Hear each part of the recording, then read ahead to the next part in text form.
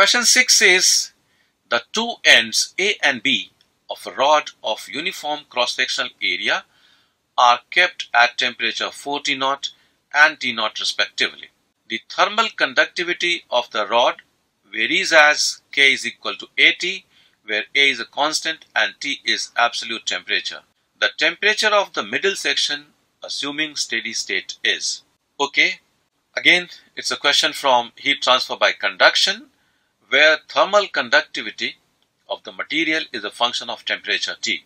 So let's first of all write the differential equation for the heat current, and that differential equation for heat current is, if the heat current is say H, then we have H is equal to minus K area of cross section.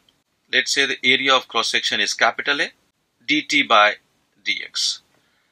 Now we can take a cross section at distance x and having thickness dx, and for this element this equation is valid. H is the heat current. Now heat current is going to be same everywhere. So let's now put the expression for K, which is A into capital T, and so we have H is equal to minus small a capital A. Again, let me remind, capital A stands for area of cross section and small a is the constant that's been given to us, into T dt by dx. So we have a differential equation. H is going to be same throughout. So if I bring dx on the left hand side, we have H dx is equal to minus small a capital T dt. Let's integrate using proper limits. For x equal to 0, the value of temperature is 4 T0, and for x is equal to L, let's call the length as L. So that means at this end the temperature is T0, that's been given. So solving this, left hand side reduces to H into L, and the right hand side is A capital A by 2. The integral is going to be T square by 2, but by putting the limits and taking care of the minus sign, we are going to get 16 T0 square minus T0 square, or 15 T0 square. So this in fact gives us the value of H.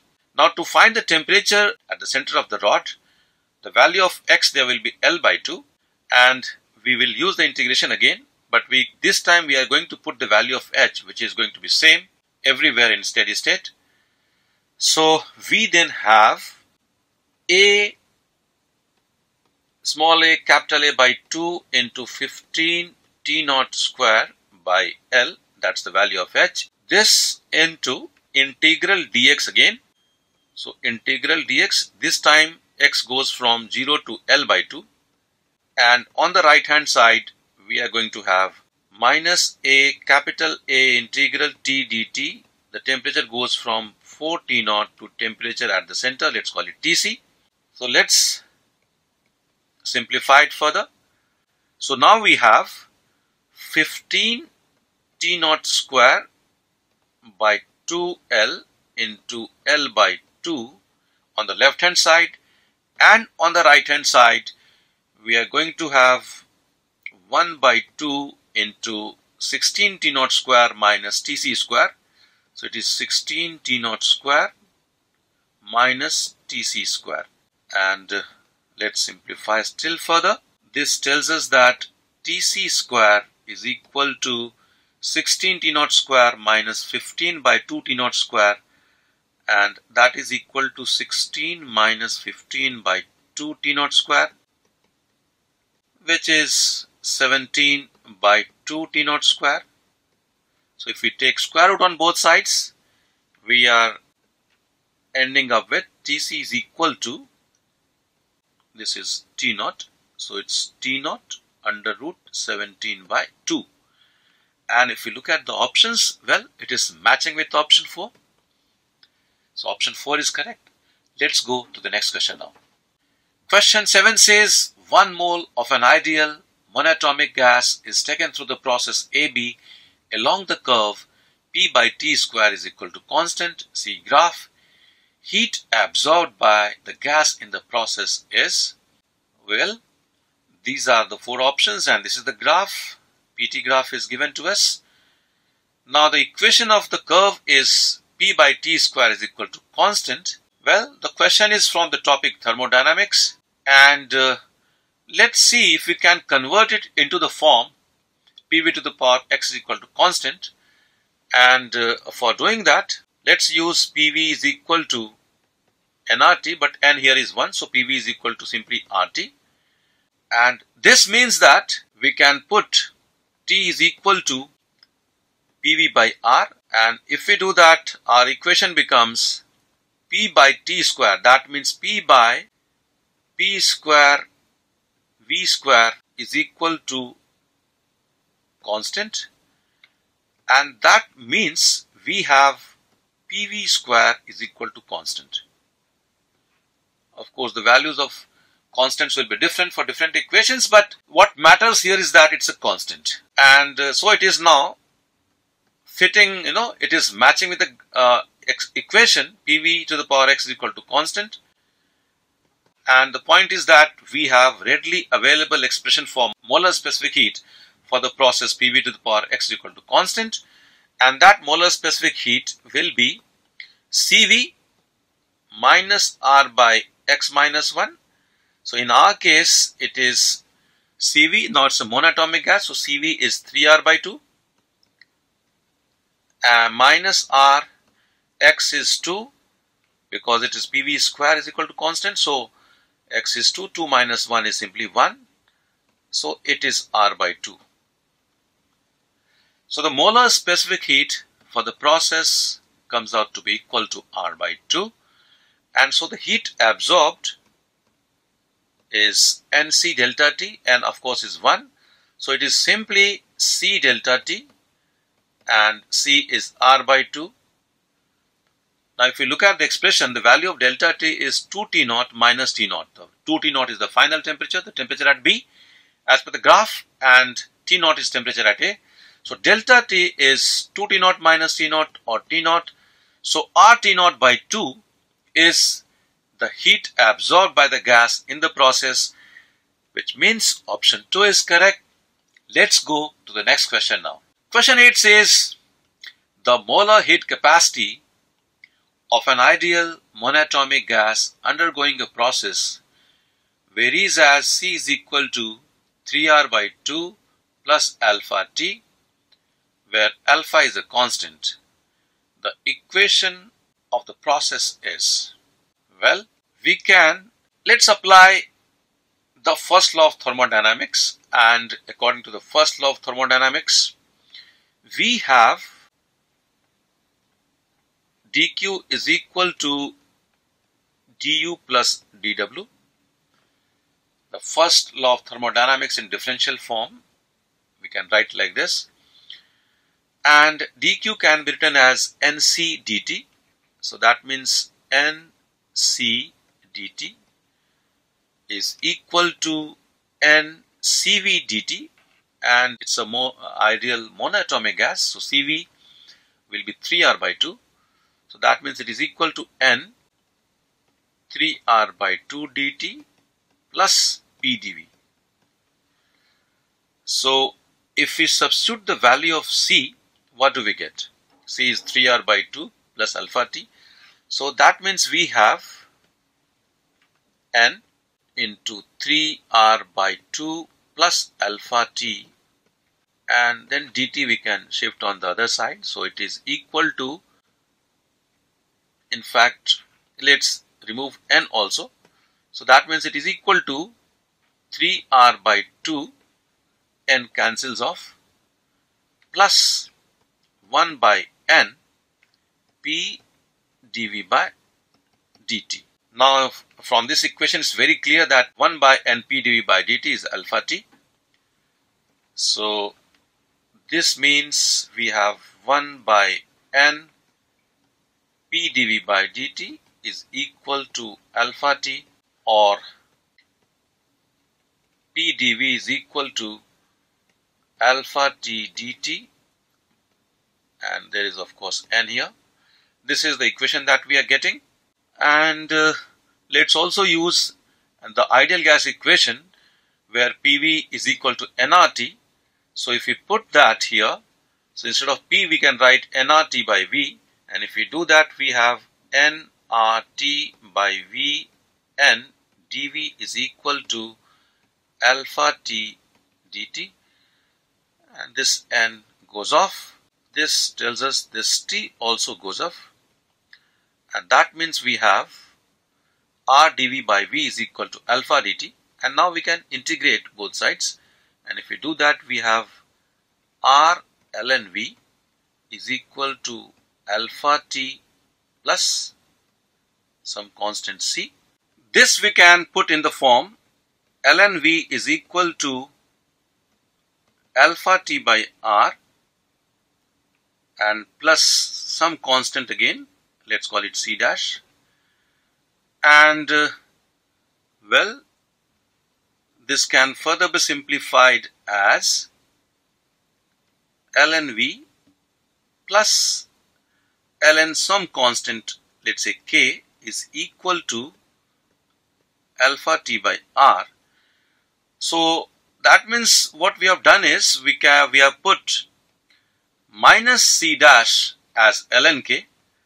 So this is ln V into K is equal to alpha T by R, and which means V into K can be written as e to the power alpha T by R, or again that means that V e to the power minus alpha T by R is a constant, 1 by K, which is a constant. Now it is clearly matching with option 1. So option 1 is correct for question 8. Let's go to the next question now. Question 9 says a black body of surface area 5 centimeters square is placed inside an enclosure of constant temperature of 27 degrees C. The black body is maintained at 320 degrees C by heating it electrically. The electric power needed to maintain the temperature of the black body is, and the value of sigma is given, and these are the 4 options. Well, it's very clear that the question is from the topic radiation. In fact, it's based on the Stephen's law of radiation, and what is happening here is that there is electrical power being consumed, and which is being lost in the form of radiation by the black body.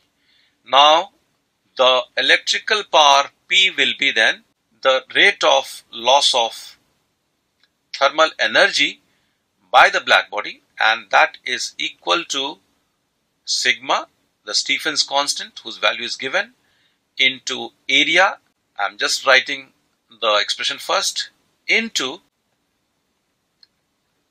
temperature T to the power 4, T is the Kelvin temperature of the body, minus Ts to the power 4, where Ts is the temperature in Kelvin of the surrounding. Now let's put the values. Sigma is to be taken as 6 into 10 to the power minus 8 SI units. The area is 5 centimeters square, which is 5 into 10 to the power minus 4 meters square. And then within bracket, temperature of the body is 327 degrees C, which can be taken as 600 Kelvin. So it is 600 to the power 4 minus the surrounding air is at 27 degrees C, which is 300 Kelvin. So it is 300 to the power 4. Well, we simply need to solve this to get the value of P, and that will be our answer. So it is 30 into 10 to the power minus 12, or it is also 3 into 10 to the power minus 11. And well, we have from the bracket we can take out 10 to the power 8, and then we have 6 to the power 4. That means it is 36 square minus 3 to the power 4 is 81. This is the electrical power needed, and because this is the rate of loss of thermal energy by the black body? Well, if we simplify this, this comes out to be equal to 3.64 watt, which matches with option 2. So option 2 is correct. Let's go to the next question now. Well, we are now at question 10, which says the molar specific heat of an ideal gas for a process varies as C is equal to Cv plus alpha V, where alpha is a constant. The equation of the process may be given as, and well, these are the 4 options. So for this, again we apply, and the first law of thermodynamics says that dq is equal to du plus dw, and dw can be written as pdv, and dq is then nc dt. If the molar specific heat is C, then dq is nc dt. Well, we know n is the number of moles and dt is the infinitesimal change in temperature, and this is equal to du. du is ncv dt plus pdv. Now this gives us that C should be equal to Cv plus 1 by n p dv by dt. So that means if we compare this equation with what is given to us, we get this equation that 1 by n p dv by dt is equal to alpha v.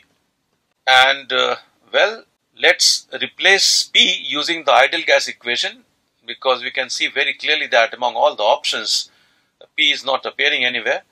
So let's get rid of P by using P is equal to nRT by V. And if we do that, then we have 1 by n nRT by V dV by dt equals alpha V. And well, on further simplification, we get dV by V square is equal to alpha dt by RT. And well, we can integrate both sides. Let's do indefinite integral. And this means we can write minus 1 by V is equal to alpha by R ln T plus C, which further means that we can now write minus R by alpha V is equal to ln of T into some constant K, because ln T plus ln K will also be a constant. So this is how we can write it. And this means that we have e to the power minus r by alpha v is equal to t into k, or this further means that we have t into e to the power r by alpha v is a constant. So if we look at the options, well, it is clearly matching with option 1. So option 1 is correct for question 10. Let's go to the next question now.